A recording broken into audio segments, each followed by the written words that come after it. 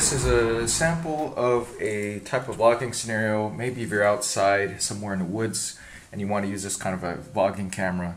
The problem with this is that the microphone's actually facing the opposite side.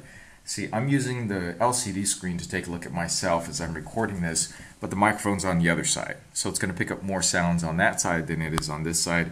It's definitely not a dual front and back microphone situation, but it's probably an omnidirectional microphone, so you should be okay as long as you're holding it fairly close to you.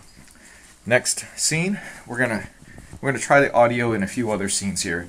This is of course inside the house. We'll try, as someone asked, if I could do a city type of outdoor scenario. So we're gonna try that out, and we'll try to record maybe some other sounds. This is outdoors. You probably might hear a little bit of wind noise.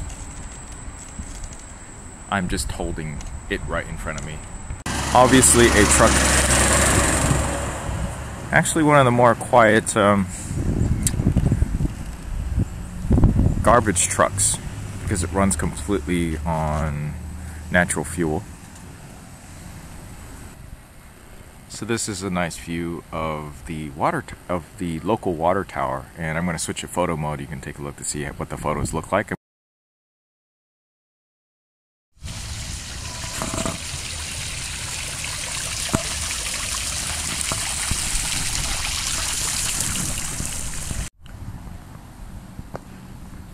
This is what it looks like when I am just using outdoors. It's a little bit of a breeze. I want to say it's like a couple, maybe 3 mile/hour breeze facing directly into the unit. Now, since I'm facing this way, there are 2 little microphones that are, the back-facing microphones. So it's not going to sound all that great if you're capturing yourself with the selfie camera and recording a video. This is the back-facing camera. So the microphone is directly facing me on the main or the biggest lens and sensor combination. That's the one that is not on the same side as the actual screen. So the quality here should be pretty decent, especially compared to the front-facing. Alright, just showing you how the strap works. Basically, there's this Velcro that just basically goes around a backpack strap. And the idea is you just strap that where you want on the backpack. This is my first time. Doing it. So now it is pretty much strapped, and I just basically put the unit on there in order to record time-lapse type footage when you put it in a cradle. There's a magnet in here somewhere which I haven't quite figured out yet, or I haven't tested to see where it is. And once you put it on there, it allows you to use it in certain modes, primarily time-lapse photo or time-lapse video type modes, where it takes predetermined shots. I think the audio quality is actually really good, especially since this is more of an action camera, and usually when you have an action camera, the audio quality isn't great.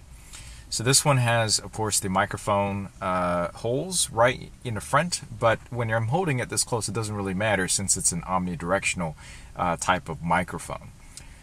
What I do take issue with is I don't think that the video quality is up to snuff. Easily my smartphones from 2 to 3 years ago, the flagship smartphones are actually better overall for video quality. Picture quality is not bad. I want to say that they did a pretty good job with it. And for some strange reason, maybe because the camera that is front-facing does not actually have a focus, I don't have to worry about whether or not things are out of focus, whereas the back-facing camera, you got to focus beforehand. I find that actually really annoying, because when you want to take a picture in a dark environment, by default it actually sends out a bright flash in order to help it focus, and there's no actual option in firmware to turn that off. So if you're photographing in a dark environment and you want to take a picture, you press the button, it's going to flash a really bright beam that could mess up any candid moments that you want to shoot. Or if you're using an environment where they don't allow flash, that's going to be really annoying.